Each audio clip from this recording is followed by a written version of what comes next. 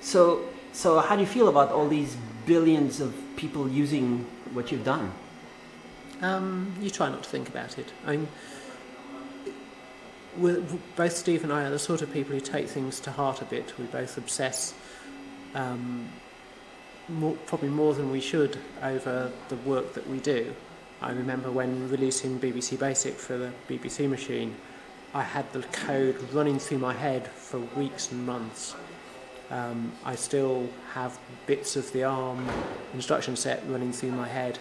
You can't not think about some of these things. The idea that there are 50 billion things running that is just enough inconceivable that you don't have to worry about it. It's pretty huge, and it's got to be a surprise, no? I mean, you were not thinking that was going to happen when you were 1983. You were thinking. Well, clearly we were thinking it was going to happen because the project was MIPS for the masses. We wanted to produce a processor used by everybody, and so we have. Did you think about that were going to be portable, like pocketable stuff in the future? Well, the very first job that Herman wanted me to do was to produce an electronic pocket diary for him. That was pre-Acorn. So that sort of thing's always on our minds. So here we have Herman Hauser signing.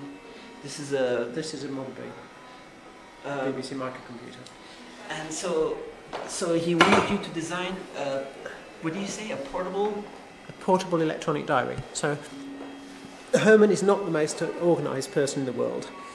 So this is back in the 70s. He decided that he wanted something, an electronic personal organiser, you might call it, to run his life. Electronic pocketbook, he would call it. So he found somebody, me, who was good at low power design, or had a reputation for it at least, and asked me to design him such a thing. And so I set off and designed him that, and when showing him the designs I'd done for his work, he saw the other designs that I had in my design portfolio, one of which was a home computer, and he asked me if that would work too, and I said yes, it would. So he was the CEO, right? Of the ARM spin-out, or when? No, before that. Herman Hauser was the founder of Acorn Computers, largely on the idea that he needed something to do after doing a physics PhD, and microelectronics seemed to be an interesting place to go. And so he employed me, Chris Turner, Steve Ferber to build small pieces of electronics for him, and eventually my home computer designs became the basis of all the Acorn original machines. So the Acorn System 1 that's through there is essentially those designs that I showed him on a piece of paper. So how did he find? Where did he find you? There was a university microprocessor society, Cambridge University Microprocessor Society, that I was a member of, and people there knew me and knew that I knew about low power electronics. So when Herman approached them asking for somebody who knew about low power electronics, they referred to me. So and then the later things escalated. What did Herman do later? What happened? So in 1984, 5, 6, the home computer market was changing out of all recognition. First it boomed and then it bust. When it bust, Acorn needed extra funds, and Olivetti decided that it would invest in Acorn and then invest in Acorn again, and made Herman head of Olivetti's advanced research. So he left Acorn at that time. He got rather unenchanted with running Olivetti's research, and left that and formed a new company, Active Book Company, to try and build a portable electronic machine based on ARMs.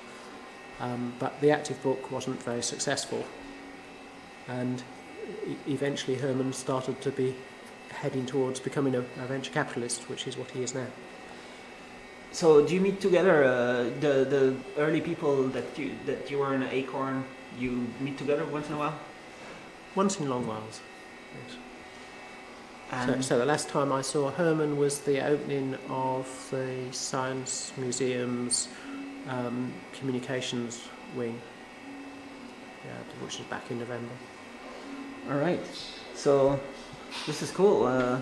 So I would like to say thanks a lot for designing the architecture, the chips and everything. Well, you can thank me for the instruction set architecture of the original one, but there are a lot of other people who designed the chips and everything. So when the architecture was licensed, all these other people joined and started making ARM processors. How many new things were added since then?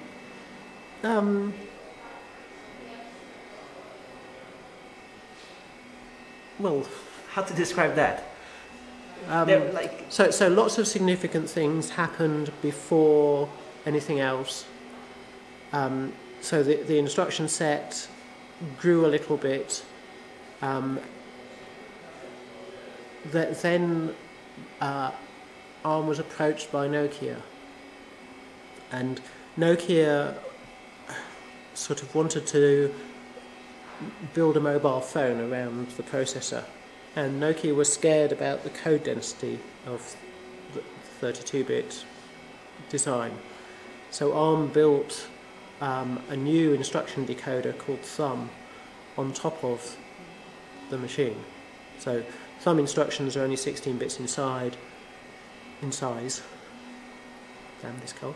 And an ARM processor with the original Thumb system decodes Thumb instructions into ARM instructions and then executes them on an ARM data path. So this is Thumb 1. And with Thumb, ARM were able to convince Nokia that they'd have good enough code density. And so they got into a Nokia mobile phone, and then into Nokia system on chips, and then became deeply embedded in the mobile phone industry. So that was quite a significant addition to the instruction set. Then ARM added various SIMD enhancements. We had the notion of co-processors in the instruction set, which were originally used for floating point and other things. But that did mean that the floating point wasn't that good because the space in the instruction set for co-processors wasn't very large. So ARM redesigned the floating point system to produce a thing called VFP. So that's another major addition.